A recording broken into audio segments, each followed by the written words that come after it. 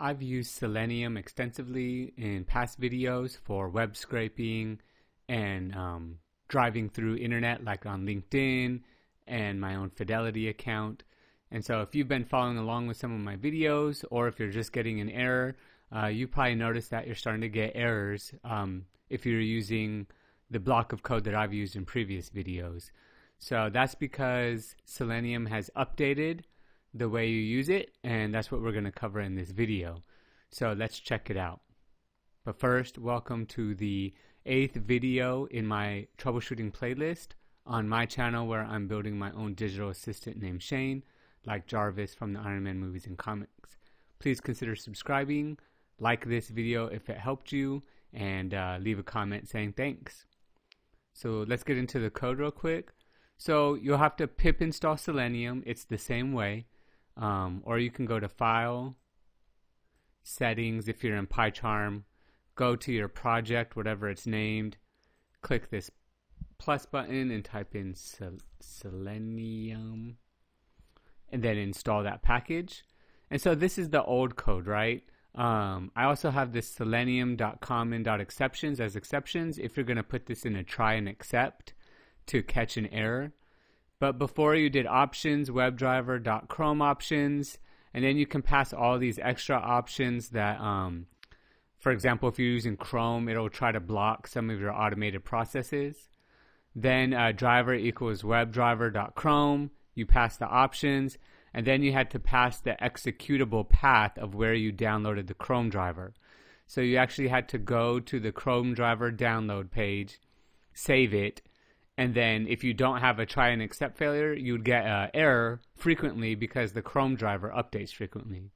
So now, so let's run that real quick so you can see the deprecation errors that you got. And so right away it throws an error, but it still pulls up a website that we put in here, right? So it still works, those codes, but now you're getting a two errors: deprecation warning, executable path has been deprecated, please pass in a service object, and deprecation warning, use options instead of Chrome options. All right, so let's go over how to fix that real quick. So you'll need to pip install Selenium just like we did, but this time you'll also need to do WebDriver-Manager. So this time we're going to, from Selenium, import WebDriver. Then from selenium.webdriver.chrome.options, import options with the capital O. And then .chrome.service, import service with a capital S. And then from WebDriver_manager.chrome, import Chrome driver manager. So when you pip install it, you're going to use this hyphen for WebDriver manager. When you import it, you're going to use an underscore. So just be aware of that. So now options equals O, a capital O for options. You can use the same options, but this time, or not this time, but now we have the option, and I don't know if you could do this with the old way, but you can do a headless. So options.headless equals true, and now it doesn't open up the website that you're trying to do, and you can use Beautiful Soup or Selenium to extract the data straight without opening up a home page, which is nice. So the rest of these options are the exact same, but now the driver equals WebDriver.Chrome, and then pass in this service equals service, pass it the Chrome driver manager .install, and then options equals options. And then now you can use Selenium like you always have, driver.get, the website. And so,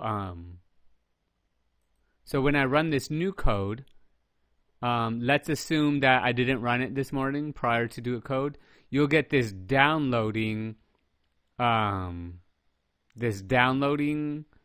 bar here, and what it's doing is it's downloading the newest Chrome driver, so you always have it, which is really nice because it was kind of annoying having to go to, I made some automation to download it for me, but still it was annoying.